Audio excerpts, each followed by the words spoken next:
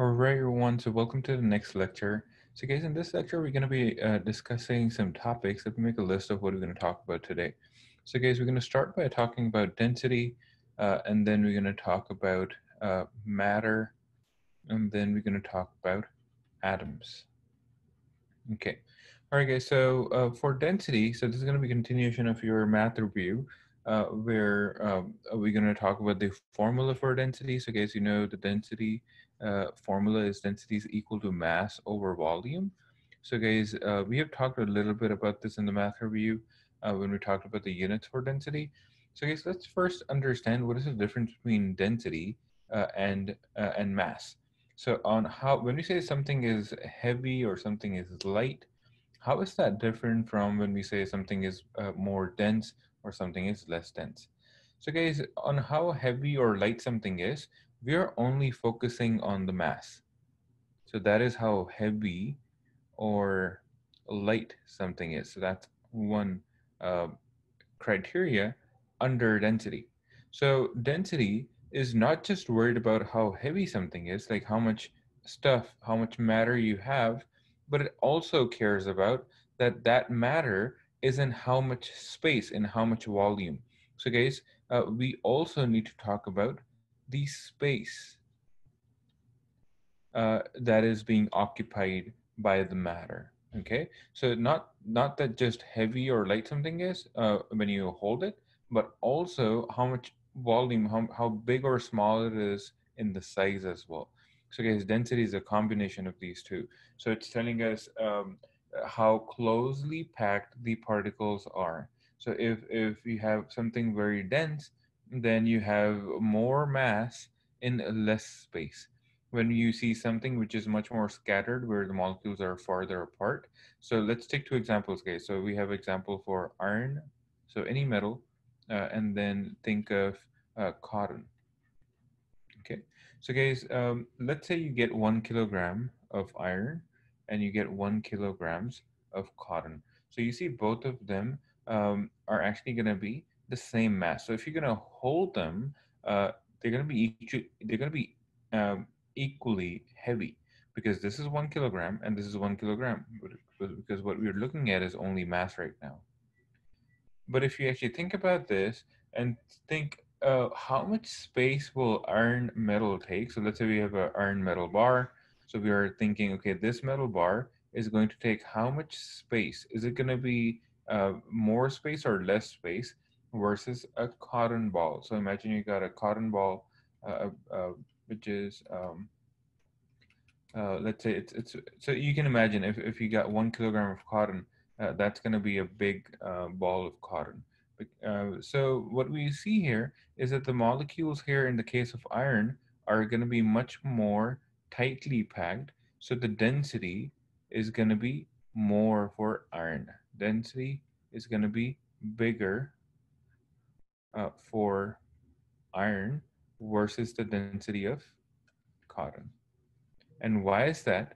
Is because even if you see the top number, the mass is the same for both, but their volumes are going to be different. So let's say let's give out a volume to both of these. I'm just gonna assume that 1 kilogram, let's say of iron is take. So this is 1,000 grams. So let's say this is taking 500 mLs of space. I'm just putting out a number, guys. Do not trust these actual numbers. I'm just giving this as an example. So let's say, guys, you got 1 kilograms, or let me change this to grams so that usually, guys, grams is a more common unit used for density. So that's why I'm going to be using that. So let's say this is 1,000 grams, which is the same thing as 1 kilogram. And let me change this also from 1 kilogram to 1,000 grams so that it looks similar. So this one is 500. This is taking 500 mLs of space. Now you can also tell, okay, we don't want to use the ml, we want to use a centimeter cube. Yes, you can use centimeter cube here as well, because you're talking about the volume of a solid. Now, when we say the mass is the same for a cotton, its volume is not going to be same, because its volume is going to be much more. So let's say if iron was taking 500 centimeter cube of space. Let me actually change that to centimeter cube, because this is going to look better for solids. And then here, instead, it's 2,000 uh, centimeters cube. Okay, so now if you do the math, what is 1,000 divided by 500? That's 2 grams per centimeter cube. This is my density for iron.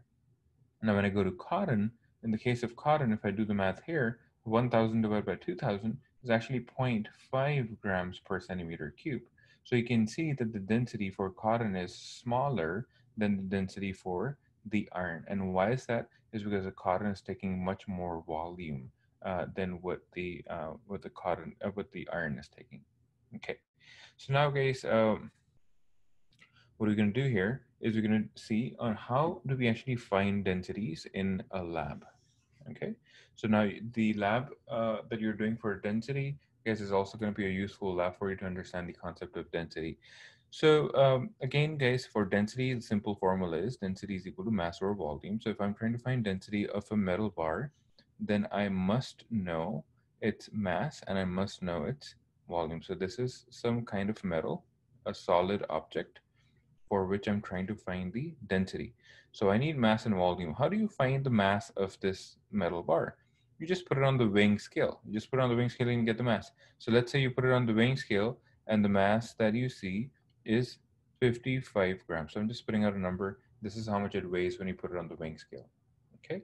Now the second part is finding out the volume, for which we need to actually set up an experiment, because finding the volume of solid objects is not where you can just take a see if you have a symmetrical solid like a cube, a perfect cube, you can measure each of the side and then cube it to find the volume. But usually the solids that we're talking about generally working in life, they're not going to be a perfect shape, like a perfect cylinder, perfect square, perfect cube, and not like that. So imagine you got this metal bar, and and this is not even from the radii is not even. Or think of a marker, a pen marker.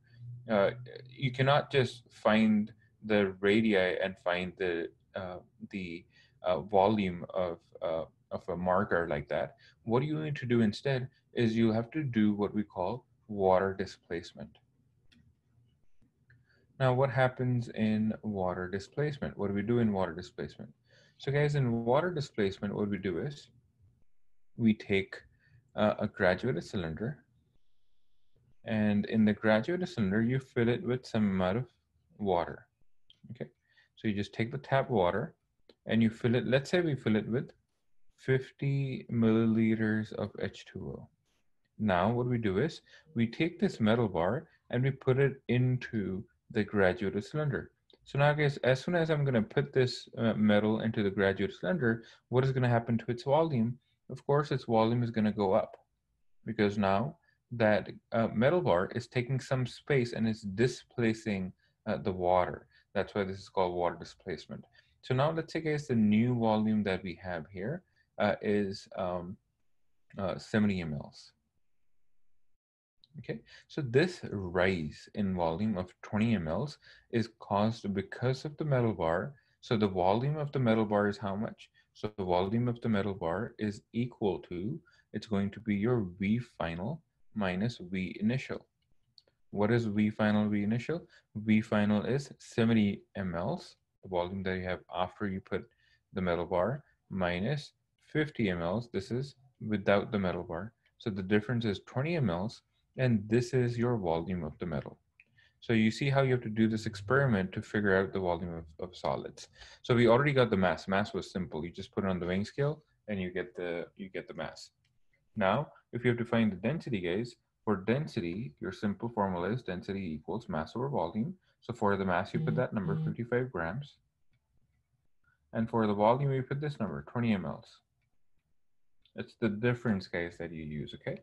So now, guys, if you try to find the density, then your answer is going to be 2.75 grams per ml. Okay. Now, guys, if you want to change the unit from grams per ml to grams per centimeter cube, because as you learned in the previous lectures, for solids, we do not like to use um, ml. We like to use centimeter cube, meter cube, and something like that. And if you remember, 1 ml is actually equal to 1 centimeter cube. So I don't need to do any conversion here. I just simply change ml to centimeter cube because they mean the same thing. Okay. because it's a 1-to-1 ratio, right? So now, guys, what we just covered took care of the densities for solids.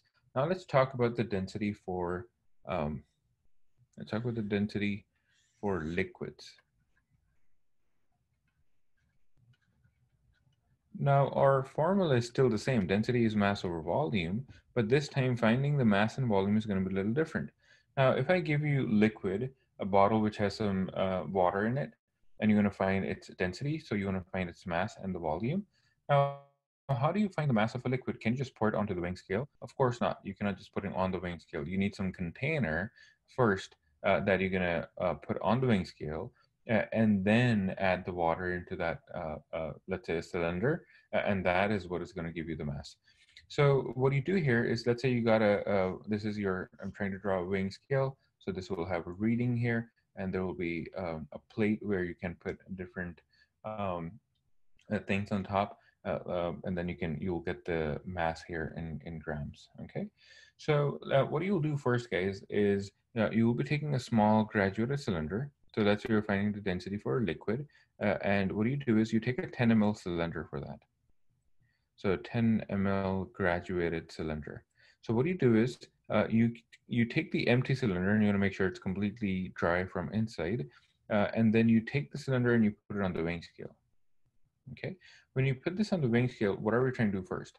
We're trying to get the mass of the empty cylinder, so that later on when I add the liquid to it, I know how much does the liquid weigh, because I can subtract the mass of the cylinder from the total mass.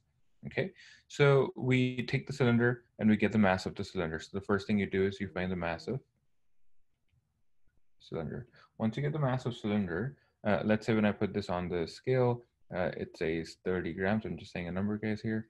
So 30 grams. And then you take the liquid water and you put it onto the cylinder. So you put it into the cylinder.